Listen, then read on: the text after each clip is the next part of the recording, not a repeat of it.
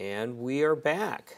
And so thank you again, everybody, for coming with us on our journey on week 7 of the SelectChicago Foreign Direct Investment Conference.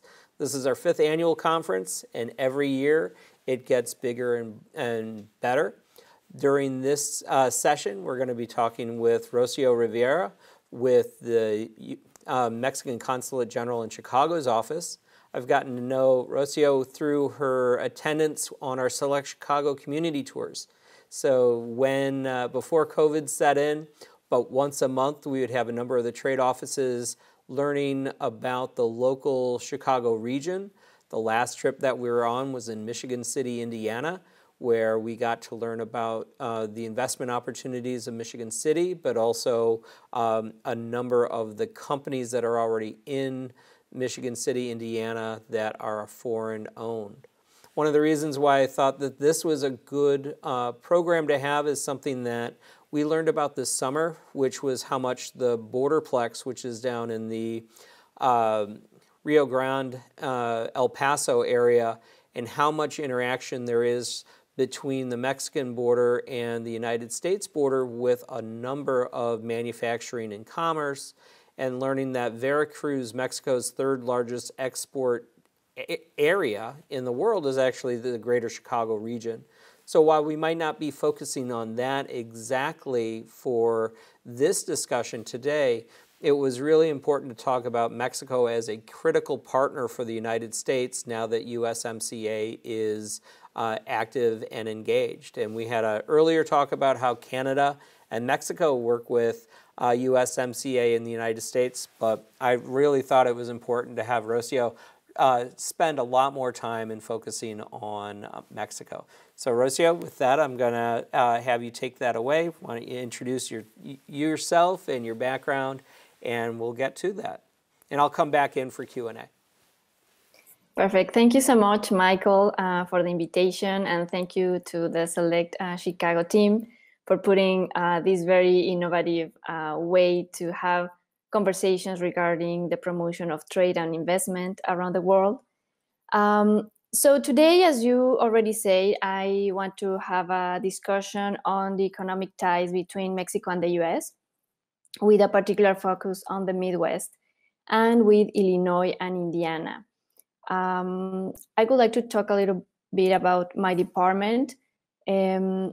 As you may know previously, ProMexico, which was our agency in charge of the promotion and investment activities, had to close due to austerity purposes. So now each consulate here in the US has a Department of Economic Affairs, in which we carry out these activities of promotion of commerce, investment, and also tourism. So that is why, in the case of the Consulate General of Mexico in Chicago, we cover the state of Illinois and the northern part of Indiana. So probably you have heard from my colleagues and friends of other trade offices that their countries cover between 12 and 14 states. But in the case of Mexico, because we have 50 consulates across the US, that is why in this case we cover the state of Illinois and the northern part of Indiana. So I would like to divide my presentation in 3 sections. First, I would like to give an overview of the results of NAFTA for the region in the past 26 years, and why for the 3 countries, for Canada, Mexico, and the US, was really so important to maintain our free trade agreement. And as you know, this resulted in the United States-Mexico-Canada agreement, the USMCA. I'm not going to go deeper into the USMCA provisions because, as you said, a couple of weeks ago, we had a panel here that talked about USMCA with our colleagues from Canada and with the participation of the Chicago International Trade Commissioner Association. In the second part, I would like to talk about Mexico and the economic relationship with particularly Illinois and Indiana. And finally, in the third section, I would like to talk about why choose Mexico when doing business. So I'm going to start with the presentation.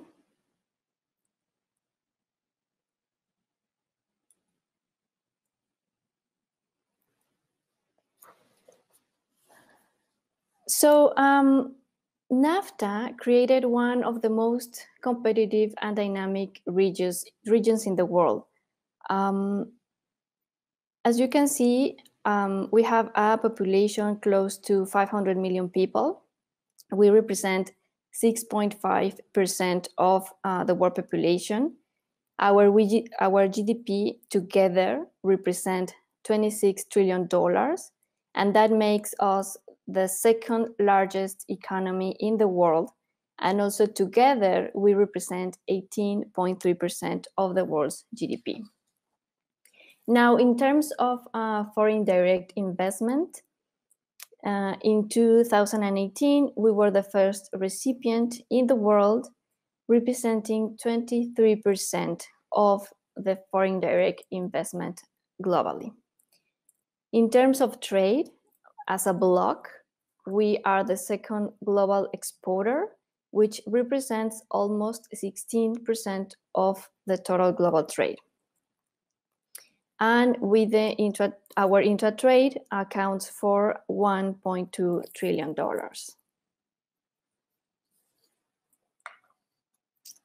So here you can see the dynamism of our trade since NAFTA entered into force in 1994. Since then, it has growth at an annual rate of 7.5%. So not only Mexico was able to increase its export platform, but also we became an important client for the US and Canada. So we increased our imports too.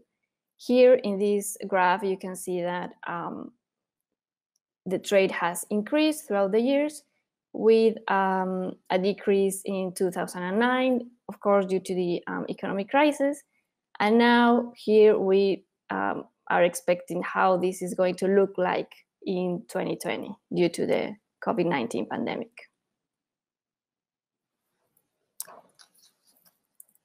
Now, thanks to NAFTA, the foreign direct investment substantially increased. And as you can see, from 1990 to March 2020, Mexico has received $589 billion. The US and Canada account for more than half of the total foreign direct investment received by Mexico. $277 billion from the US. So it is our most important investor. And Canada is also a very important partner for Mexico. It is our third source of foreign direct investment with $41 billion.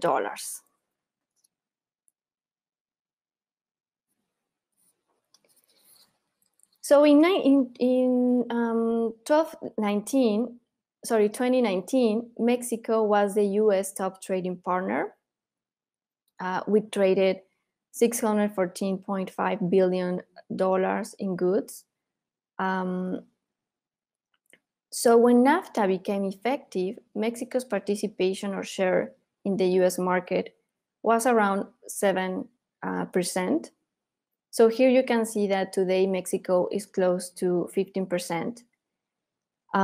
So as a result of this deepened integration, Mexico, Canada, and the US have become key partners.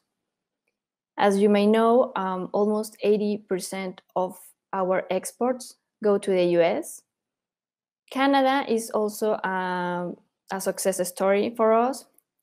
Before NAFTA in 1993, our trade was around $2 billion. Now, last year, we traded with Canada $25 billion.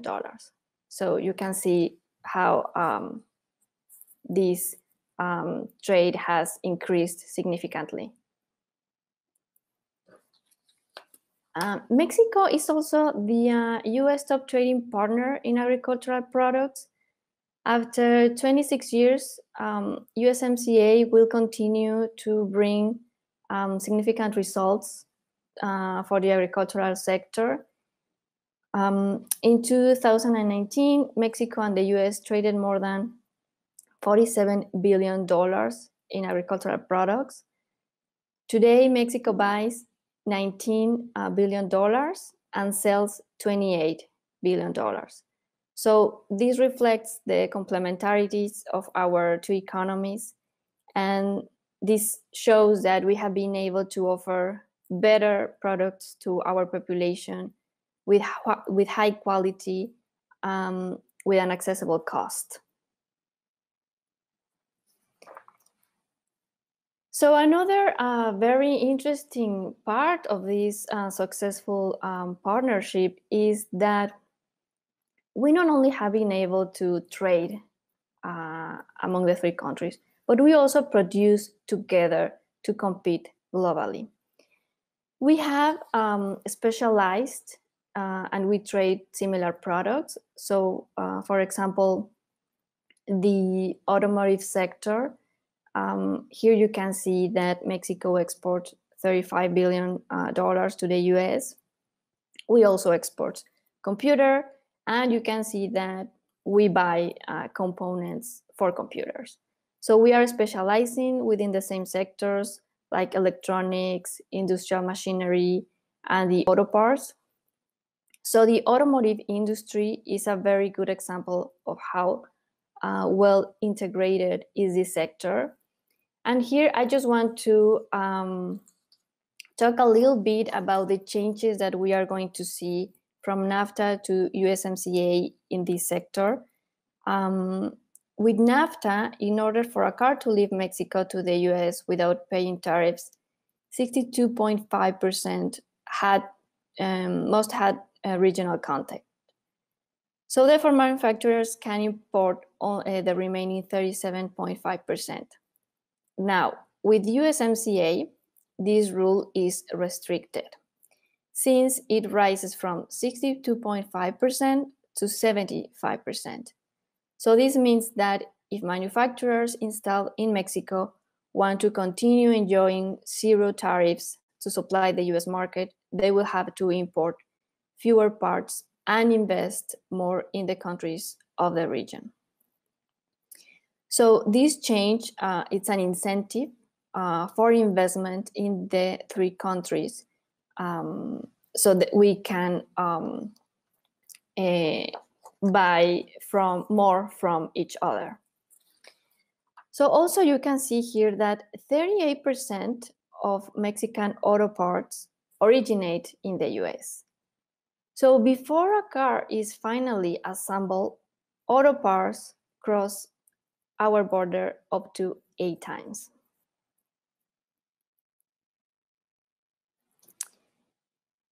Now, if we break down this economic partnership, I would like you to see how is the relationship between Mexico and the different states in the US. So here you can see that 29 states have Mexico as their first, second, or third largest export market. Of course, here you can see the yellow states that have Mexico as their largest export market are the bordering states, California, Arizona, New Mexico, and Texas. The green states have Mexico as the second largest export market. Here you can see the case of the Midwest, and in particularly Illinois and Indiana. So this reflects the fact that we already have a very significant trade relationship that we need to take care of.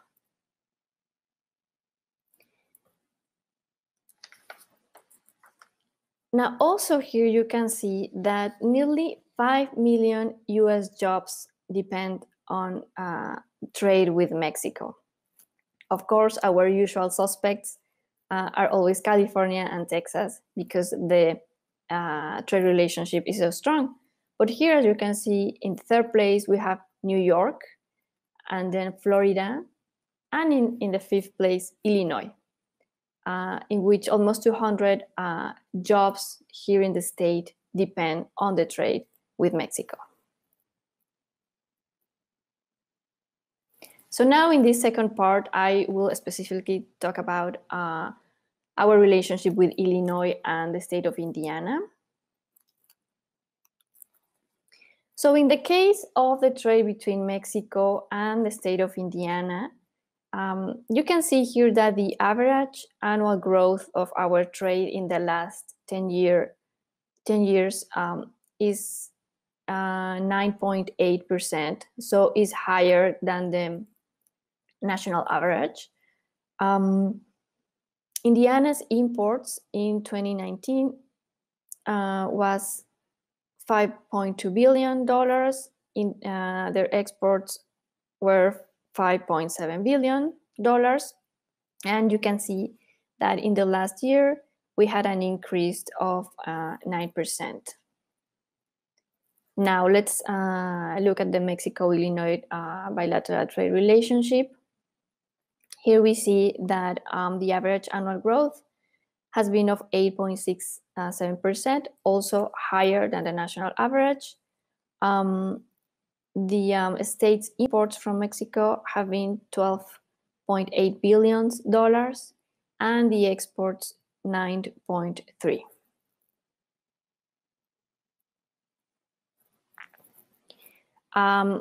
Now here, as you can see, regarding the top 5 Indiana's trading partners in 2019, Mexico here ranks in the second place.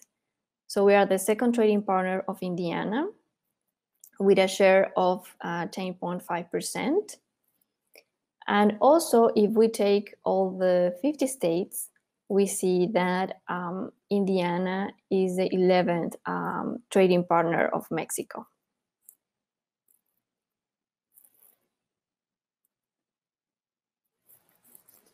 Now, in the case of Illinois, here you can see that Mexico is the third trading partner of the state with a total trade of $22.1 billion.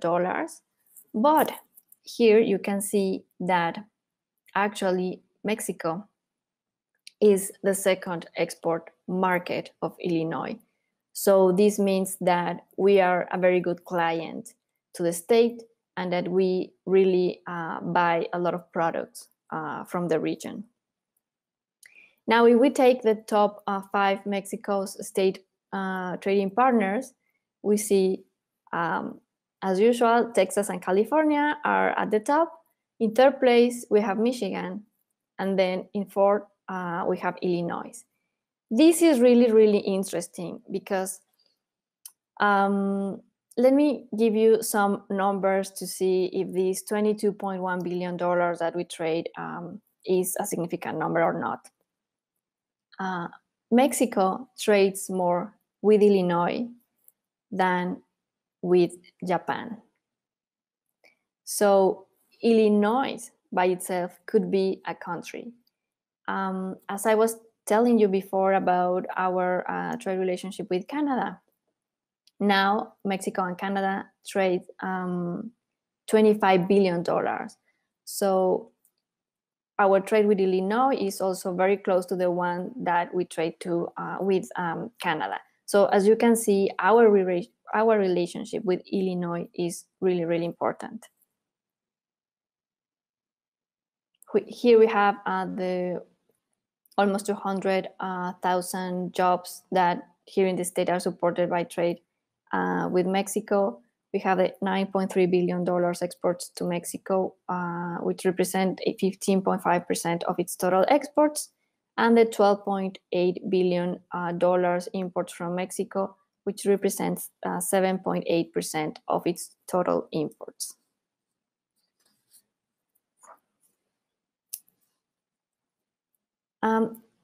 So Mexico and Illinois, as I was telling you, the trade accounts for 22.1 $6.1 billion and supports regional supply chains that are specialized in electronics, industrial machinery, agricultural, and on the automotive sectors.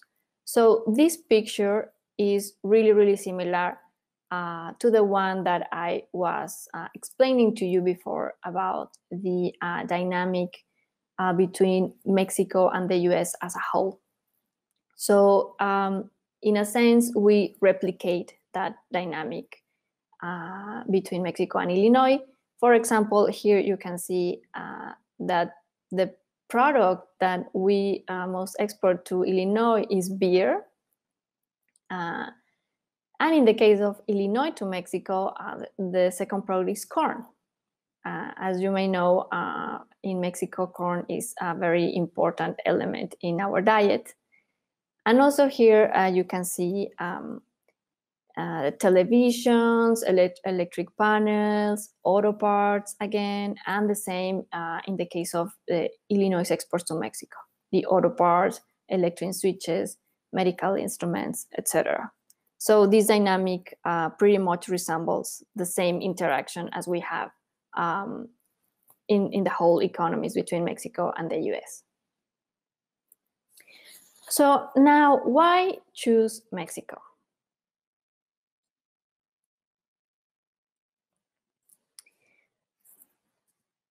Mexico is the seventh largest exporter in the world and the first in Latin America. We have 13 free trade agreements, including the new USMCA. We have a trade relationship with 48 countries that connect to our economy, which represents an access to more than 1.3 billion consumers, which represents 60% of the world's GDP. Among our free trade agreements, we have the CPTPP, which is a comprehensive and progressive agreement for Trans-Pacific Partnership, which links Mexico to the Asian region. Some of the members of this partnership are Australia, Brunei, Canada, Chile, Japan, Malaysia, New Zealand, Singapore, and Vietnam. We just finished the modernization of our free trade agreement with the European Union.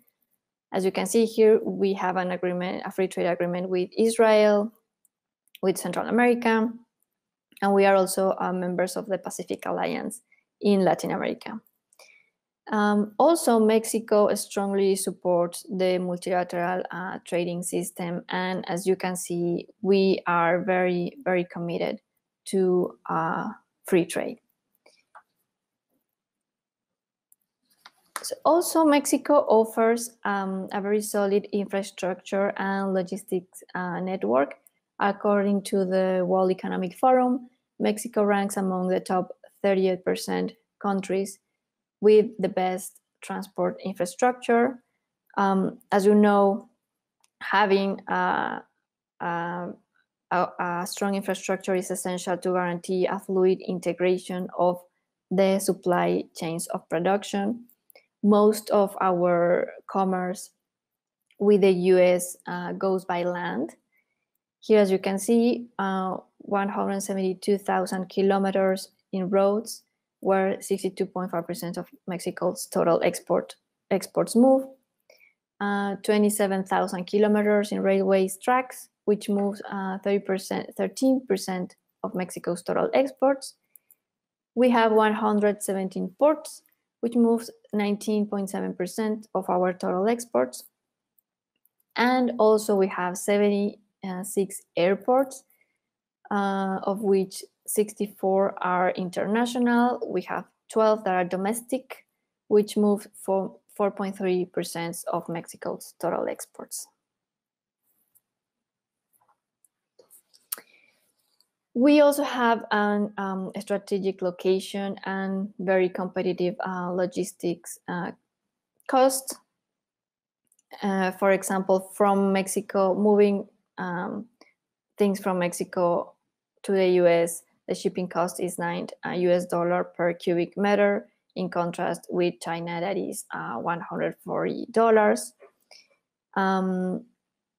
Mexico also offers the IMEX program that you may know as the Maquiladora program, which contemplates tax benefits for companies that are importing products or raw materials to support their export platform. In terms of maritime days, as you can see here, for example, from Mexico to New York, it takes 5 days, from Mexico to LA, 4 days, Mexico to the Netherlands, 16 days, and from Mexico to Japan, 19 days. Mexico also has a diverse and innovative industrial platform. We rank as the 19th most complex economy, in which 60% of our exports are related to high complexity sectors. So you can see here that the auto industry represents 23% of this share. We have also machinery with a 20% and electronics also with 20% of exports. 66.2% of the world's total automotive exports are done by Mexico, and 3.8% of the world's total electronics exports are exported by Mexico. Mexico also leads in manufacturing production. We became the 6th largest world producer of vehicles in 2019 and ranked 4th as exporter worldwide. We also are the 6th largest supplier of aircraft parts to the US, the 6th largest exporter of information technology products and services, the 8th largest exporter of medical devices worldwide, and also we are the 13th recipient of foreign direct investment worldwide and the 2nd in Latin America. We also have a competitive and cost-effective manufacturing sector. As you can see here, the Global Manufacturing Cost Competitive Index, which measures manufacturing costs of the world's top exporter economies. As you may know, the index takes into consideration 4 aspects: the manufacturing wages, productivity, energy costs, and currency exchange rates compared with the US dollar. Here, this index takes the US as the benchmark with a score of 100. So here you can see Mexico with 86, which means that manufacturing costs are lower than those of the US. Also, in terms of internet connectivity, Mexico is 3rd in mobile broadband subscriptions within OECD members. We have a 74% mobile penetration rate, 17% annual growth in the past 5 years, and 92 million broadband subscriptors. So this is very relevant, in particularly for the digital economy chapter that now is contemplated in the new USMCA. 26 years ago, when NAFTA entered into force, we didn't have internet and we didn't have all these electronic devices. So we didn't have one chapter related to e-commerce. So now this is very, very relevant. And also because we have seen that with the COVID-19 pandemic, this is a sector that has a lot of potential, and also is going to benefit small and medium enterprises that are also contemplated in the agreement. We didn't have a chapter before in NAFTA that covered SMEs, and now we do have one in USMCA. And finally, we also have a very young, competitive, and skilled workforce. Mexico, as you can see here, has a very young population. The average age is 27 years. We have a market close to 130 million potential consumers, and we have a highly trained workforce. Here, as you can see, more engineers graduate each year from Mexico compared to other countries. So this is very important for the three countries to have a very well-trained workforce. We have understood that we need to invest more in human capital, which is one of our most valuable resources. And increasingly, we have seen more collaborations between Mexico and the US to invest in human capital. And I just want to give you an example that I think illustrates very well this issue. A couple of years ago, the Arkansas State University opened a campus in the state of Querétaro in Mexico. So Querétaro is a state that locates at the center of Mexico. And the university there offers degrees on aeronautics, biomechanics, nanotechnology, manufacturing, and robotics. And the reason is that Querétaro has become one of the most important aerospace industry clusters in Mexico. So here you can see an example of how we are linking education and the industrial developments in Mexico. Well, this is the end of the presentation. Thank you so much for this opportunity. And here I'm going to leave my contact information. I invite you to visit our website, consulmex.sre.gov.mx/Chicago, where you can go to the Economic Affairs section to know more about our trade figures and data. Great. And so, Rocio, thank you so much for bringing all this information here. And one of the things that you may or may not know, because let me back up a little bit. So how long have you been deployed with the Consulate General's office in Chicago? 1 year. 1 year. And before the Consulate General's office was doing a lot of trade and investment, we were working with ProMexico for a number of years. And one of the things about where we are in the Waukegan area, where we're filming today, which is the corporate parent for SelectChicago, is used to be known as Greater Waukegan Development Coalition. Now it's just GWDC. One of the interesting features of the city of Waukegan is roughly 67% of the population comes from Latin America. And so we used to put together an El Grito celebration every year. So I get to take out my, sometimes you have pictures on your phone, but sometimes you have posters on the wall. So the Mexican relationship, let's see if I can get, I got to get this in the camera frame. Oh, it's upside down. That doesn't help. So we would put on a small celebration, and I'll probably get a better picture of this for later. We'd bring roughly 20,000 people to downtown Waukegan to celebrate El Grito for a 3-day festival celebrating Latin American music, specifically Mexican music. And this is great. We would fly in bands from Mexico City to play, and we would just have tremendous amounts of good time. I actually got to have my first elote with that. So you're talking about corn being very important to Mexican cuisine, and so the whole mayonnaise in corn was something that I'm not allowed to eat. That would be bad for my cholesterol, but it was very delicious.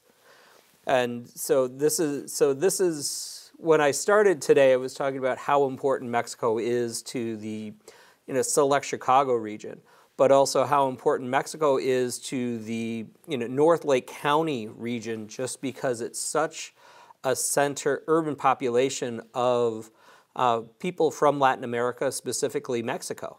And we've had the Consulate General in Mexico at the time, about 4 years ago, doing proclamations, which was great. But what is great to see of how much trade there is and opportunity there is with Mexico. One of the things you had talked about, which was the age of the Mexican workforce. And the interesting thing, and you had mentioned that the average age of the Mexican workforce is 27. But for comparison, the average age in the United States is roughly 38.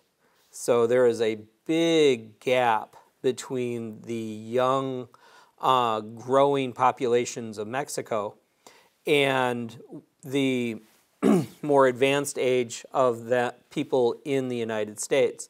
And so this looks out for a demographic projection of having a long, stable relationship, because we both have growing populations versus other countries that have declining populations. So I just wanted to put some of that in context. But it's also interesting to see is most Americans also look at Mexico for tourism. And so tourism, how much, Rocio, does tourism comprise of the economy of the country of Mexico? 8% of the GDP. Okay. But what's nice about that is only 8% of the GDP, which I've been going to up and back from Mexico since I was in college 35 years ago now. And it's just great to see how much the Mexican economy is diversified, where you were talking about the total amount of broadband subscribers and the amount of people in engineering and growing and keeping the talent local. What is also interesting to see is just how with the frosting of relations with countries in Southeast Asia, Mexico, because it's part of the USMCA, is poised to help create symbiotic relationships to increase factors of production for things to bring back to this region that were more efficient to possibly build in Southeast Asia. But do you see some opportunities in Mexico to bring some of these manufacturing concepts back to Mexico and the Southwest United States? Yes, Michael. Actually, what we have seen at the consulate with the pandemic is that more companies have approached us because they are looking into suppliers from Mexico, particularly from the automotive sector and electronics. So now we have seen a move that I believe it started before the pandemic with the trade issues between the US and China. So many companies started to looking again into Mexico. But with the pandemic, we realized that we need to have a stronger regional supply chains. So yes, we have seen in the past months that there is an increasing interest from companies in the US to find suppliers and new partners in Mexico. And that's great. I think when our opening session back in early September, we talked about the changes of the supply chain to being from a just-in-time to a just-in-time and just-in-case. And what's wonderful about Mexico being a strong partner with the United States in our manufacturing in the Midwest is everything that we can get that can be produced in Mexico can come via road and be here within 5 days and not get put on a shipping container from You had maritime rates or times, and being able to know that somebody could just literally get into a car, drive down to go receive product if need be, those things are possible. So you give a lot of peace of mind knowing Mexico is our strong friend. Yeah, exactly. We have at the border more than 50 points of entry between Mexico and the US. So this gives you a very good idea of how intense our trade is. And also when you mentioned about these,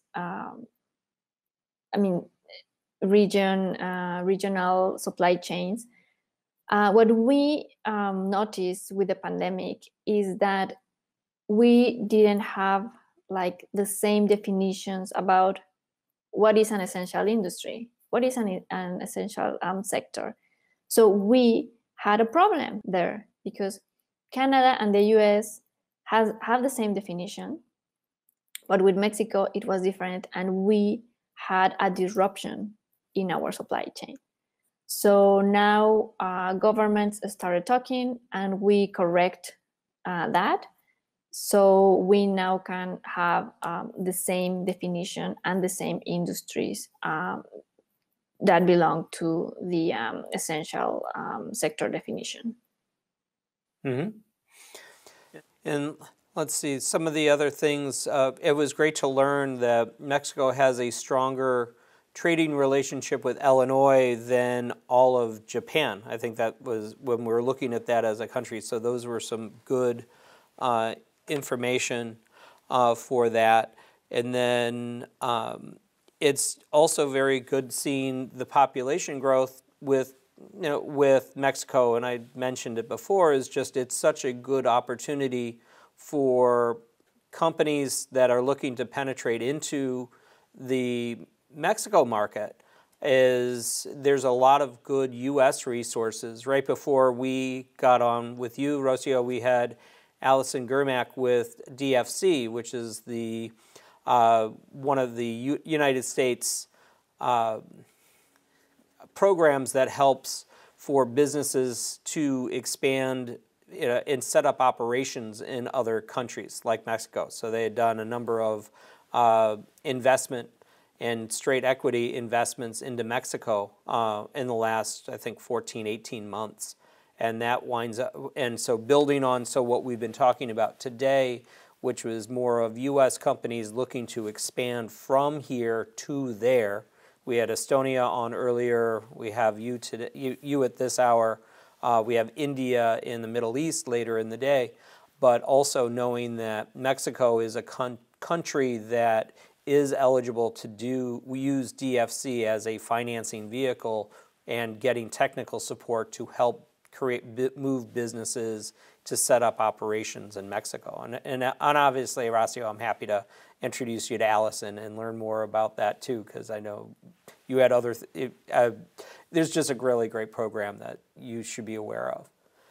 I want to see if we have some things from questions abroad, and then we'll get you going for the day. I think one of the questions that I gotten earlier, and I have my notes, and it's always having fun with my notes, is looking at when trade restrictions end. It was just not trade restrictions, but well, right now I think the border is open between Mexico and the United States during this time of COVID. We do have one restriction in place between our countries that started on March 20th. And so basically this restriction says that only essential travel is allowed between our countries. So right now we are telling people that for tourism purposes, you have to wait. I mean, of course, we all want to run away to a beautiful beach in Mexico right now with this weather, and the other way around. But we are telling people that if that is not an essential travel, please try to be safe, be at home, because as we have seen, the COVID-19 cases have increased recently here in the US and also in Mexico, in Europe. So that is the restriction that we have in place. But trade is going with a normal fluency. Let's see. The other thing that I had a question on was, some of the experience that you've had working in the Midwest, because you had what was your post before coming to Chicago? Before, I was posted in Mexico City at the Ministry of Foreign Affairs, at the Office of the Chief of Staff of the ministry. And so tell us about your experience now that you've been here a year and a half. It's definitely is much different than Mexico City. And Mexico City is a small place, only 26, 27 million people. So versus the density of downtown Chicago, it's only 10 times the size of the city limits of the city of Chicago. So I don't think a lot of people understand that it's 10 times bigger than the urban district of the city of Chicago. Even though the size is different, let me tell you that the traffic is the same. Yes, it's but now you have our wonderful winters, and you're at 600 feet above sea level instead of 5,000 feet. How much above sea level is Mexico City? It's like 5,000 feet? I think so. Yeah, it's really high. Yeah. Because I remember flying down to Mexico City, for my honeymoon, and the day after getting there, going to climb the pyramids of the sun and the moon, after just coming from basically sea level. It was not. It was great to be on the top of the pyramids, but that's a very high altitude. Yes, many people have experienced problems with the altitude in Mexico City. That's true. Mm-hmm. And if anybody gets a chance to go to Mexico City itself, it is a beautiful, beautiful city with such great culture and definitely a wonderful history with the pre-colonial times, from learning about the life and the times from that. But from you being here, what are some of the big things that, besides the cold, has been the biggest adjustments? I would say that here in Chicago, you have a very good public transportation system. The traffic, as I was saying, is the same here as in Mexico City. Of course, the snow and the cold weather is also very, very different. The food, the Mexican food, I'm really surprised to tell you that you have a very good Mexican food here in Chicago. So I don't miss that. And pretty much is the same. Maybe people don't realize it, but Mexico and the US, we are pretty similar. So the adjustment has not been significant for me. Okay. No, that's good to know. And with a lot of people really don't understand how similar the cultures are between the United States and Mexico, especially the, say, San Diego, Los Angeles area, Phoenix, Tucson, and Chicago with such strong presence, and also Texas as well. But the influence of the two, especially down the block from where I am, I can get some really good mole that competes with the mole in Oaxaca. And so it was just really good to see the types of food that you can get, the types of culture. And I can't remember, what is the name of the festival dancing with the young women that are dancing with the very colorful dresses from traditional dancing?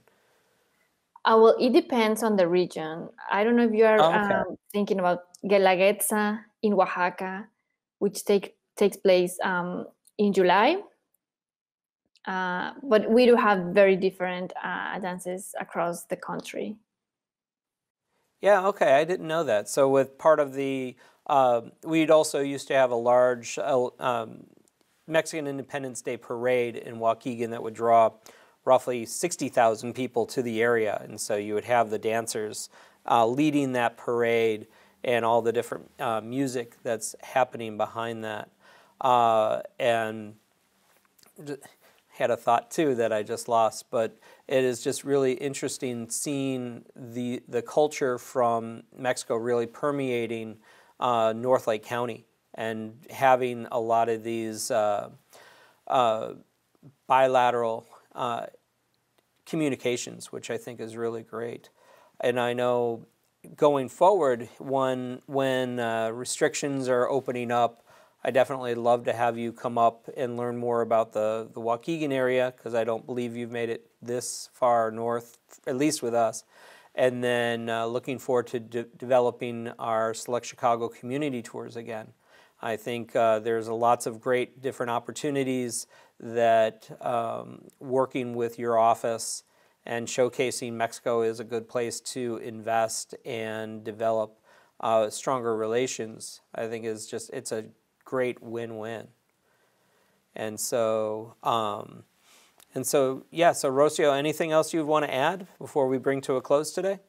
Yes, just a couple of things. Now that you were talking about the culture here, the Mexican culture here in the U.S., we have seen like these kind of merging cultures between the two countries with Halloween and the Day of the Dead that is approaching.